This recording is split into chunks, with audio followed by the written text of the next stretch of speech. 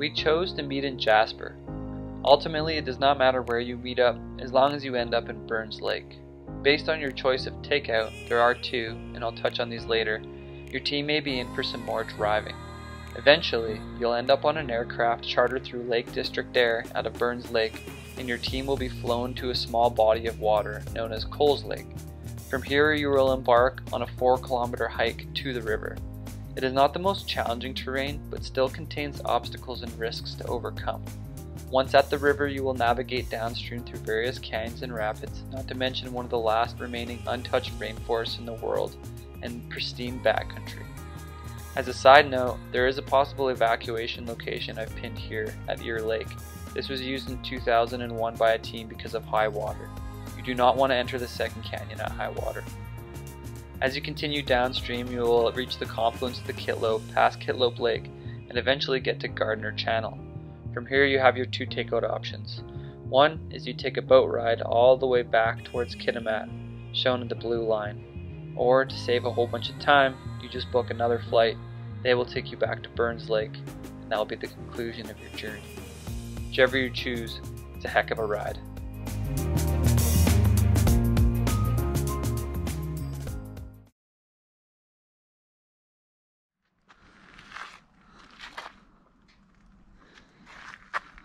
Oh, buddy.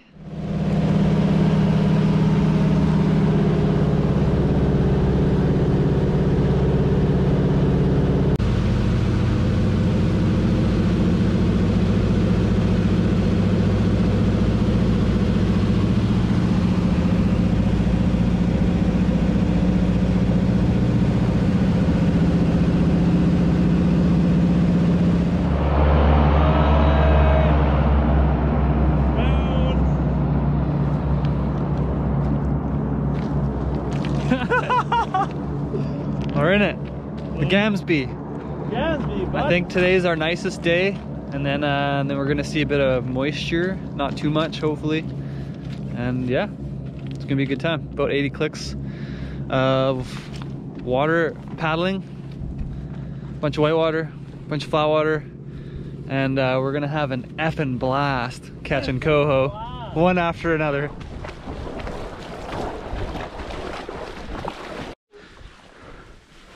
Ugh.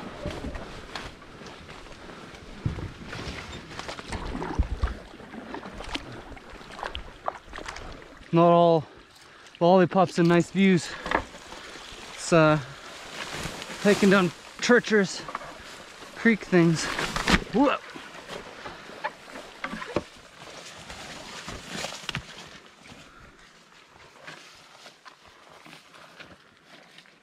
Glacier up there, and she looks pretty low. That's $1,200 I've ever spent. We got a long way to go. I love this shit. Welcome to Tristan and Brett's kayak walking service. You've heard of dog workers, maybe even cat walkers. We are here to walk your kayaks, take them to the most beautiful places possible around the world at our cost. Yeah.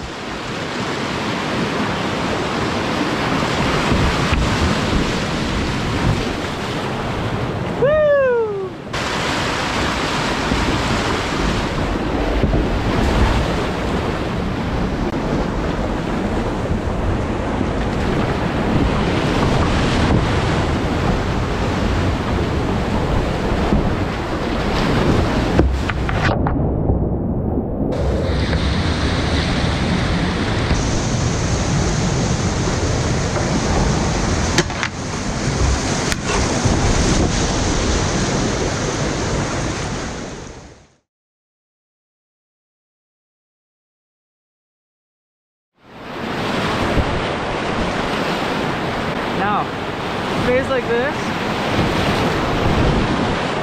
the rest of the trip will be better.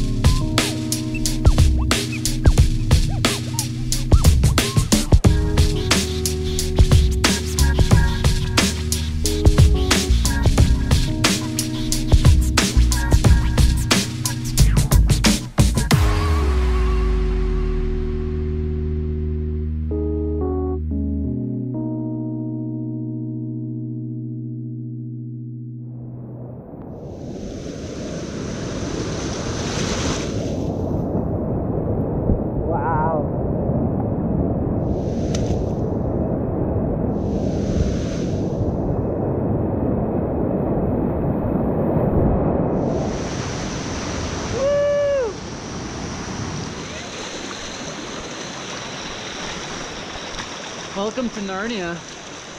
Yeah.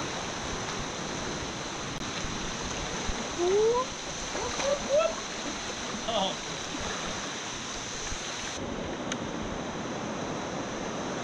One more time, why not? Woo.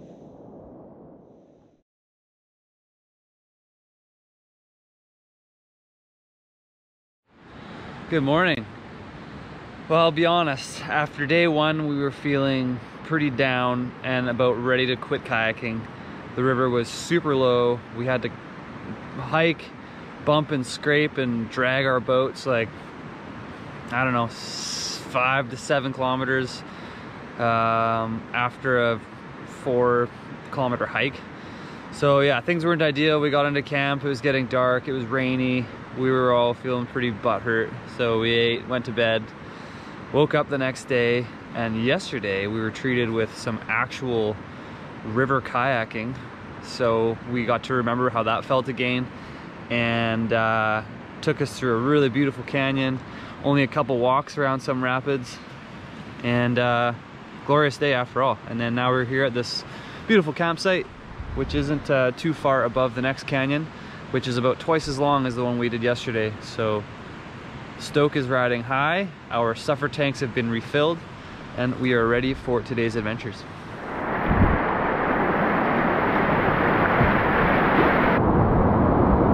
is so badass.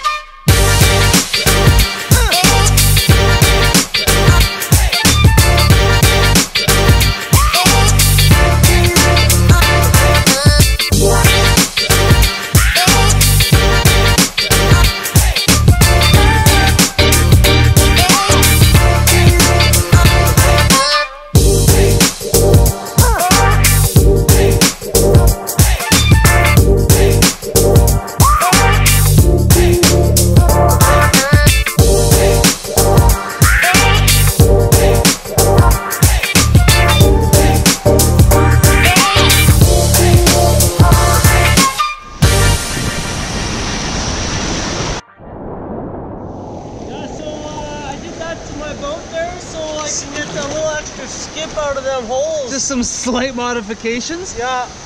I got more bow rock than you see. I see. Yeah. Wow.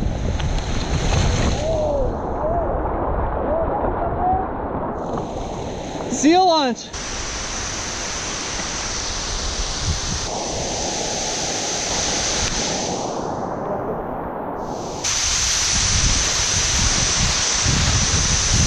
Dude. Buddy, give me some. Oh my god. What the fuck?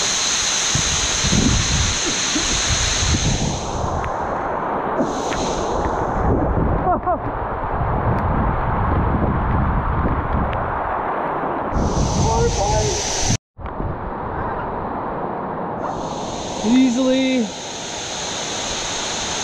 one of the coolest things I've ever experienced.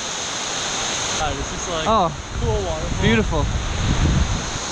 Dang, This here, folks, signifies the end of the Whitewater.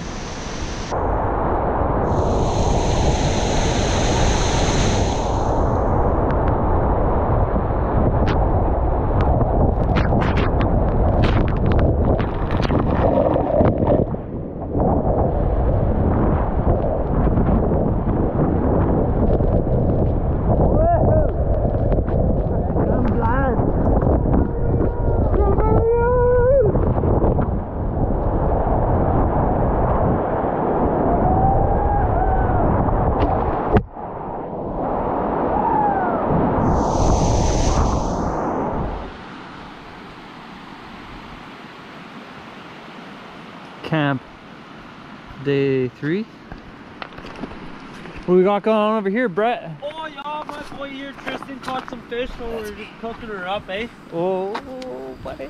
Yeah. Nice. Tastes like goodness. So my guy Brett over here is getting his daily dose of bear spray education. Why, Brett? I'm fucking learning, man. Brett's learning. Why are you learning? Well, you see, there's a bear that started over there. And it kind of went that way. So Yeah. fingers crossed that tomorrow morning our food's still there. And that we're still here. And that we're still here, more importantly. Oh.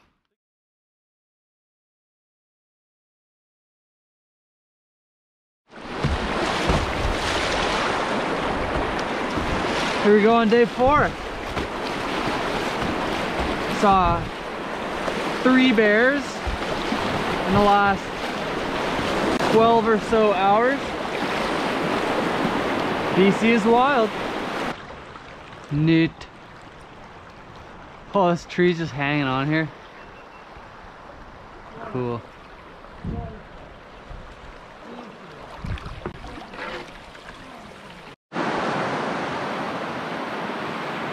Confluence of the Gamsby and the Kitlope.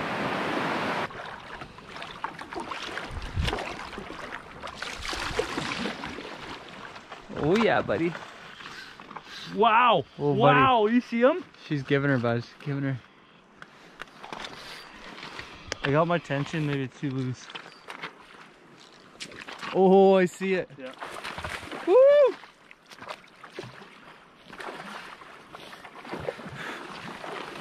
Oh! There's some fighting her.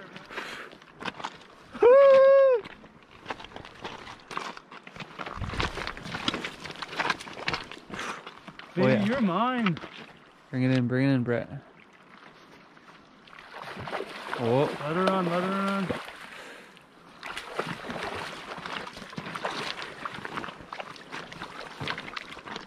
It's a shark! Look at that thing! Fuck! Whoa! Broke my line. Oh no!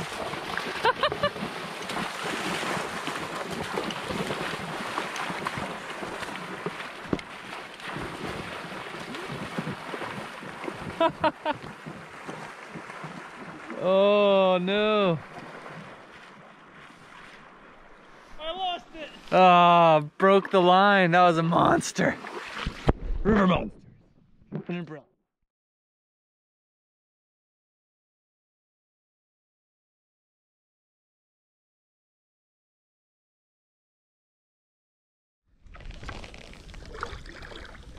Getting pretty wide and flat.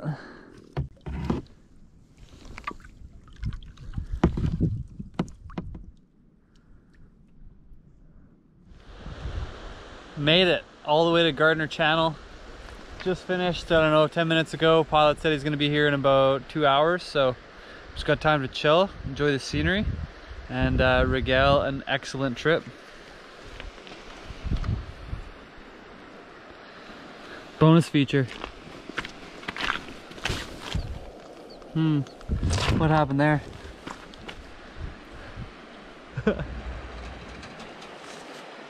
There's our ticket home, baby. Yeah. Yeah, boy. Nice.